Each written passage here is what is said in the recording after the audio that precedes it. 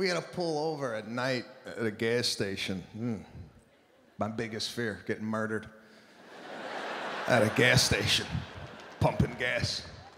Because we all have our gas stations that we go to. It's your primary one. You go there, and that's your one.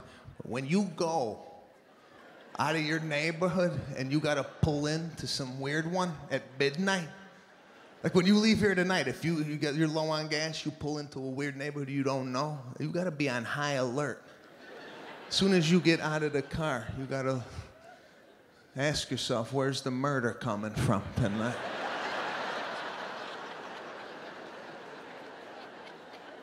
You never give yourself a full tank at night. You give yourself just enough. $2, couple squirts. Let's keep this thing going.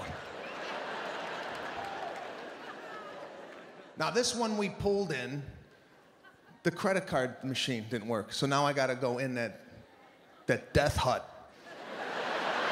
That little mini-mart. You ever go into a mini-mart at midnight? It's a pit stop for criminals.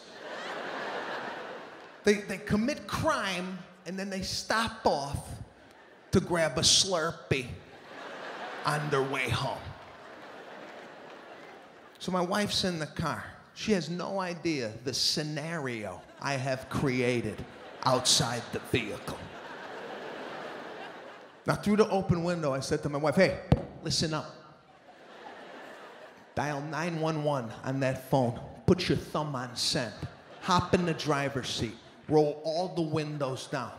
If you see me sprint out of the mini-mart, gun it, and I'll dive in the car.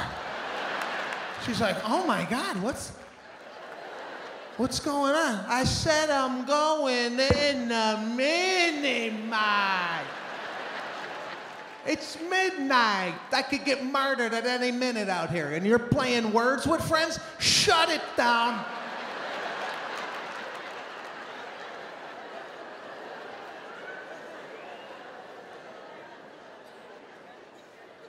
You ever approach that thing? You don't even know if it's open half of the time.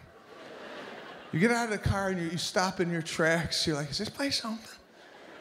You're just looking for a head, something. Somebody taking a Dorito bag, any sign of life in there. Then you open the door. You're sometimes even surprised it opened.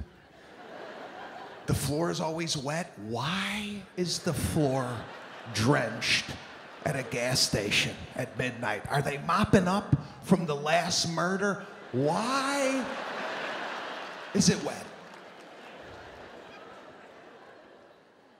Now I walk in, right? Stand in line, looking around. Those of you who do Krav Maga, it's called situational awareness. You look at everything in front of you, try and figure out what's happening, nonverbals. It's always a guy by the Gatorades, just kind of looking in the Gatorade. I'm waiting for him to just reload.